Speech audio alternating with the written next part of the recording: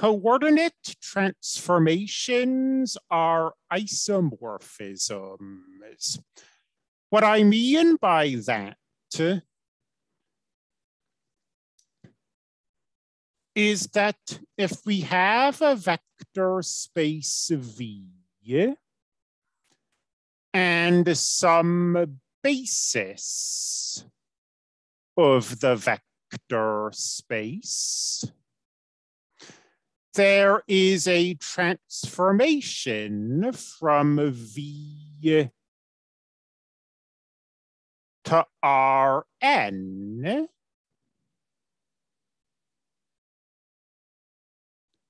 T of V equals the coordinate vector of V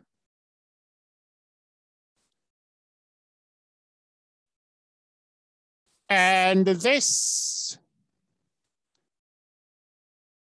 is an isomorphism. I'm not going to prove this in generality.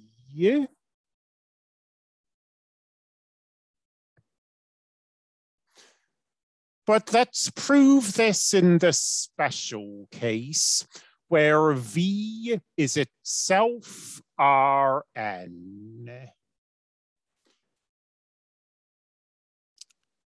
This is really just a matter now of putting previous material together from the matrix section of this set of notes. That is to say, from the coordinate matrix material. T of V is a matrix times V. And this is linear. This matrix is invertible. Its inverse is P sub B. And now, going back to something I've said a few times, we may not want to find inverses, but that doesn't mean they're not a powerful tool. The invertible matrix theorem says that if a matrix is invertible, the transformation T of V equals that matrix times V is 1-to-1 and onto.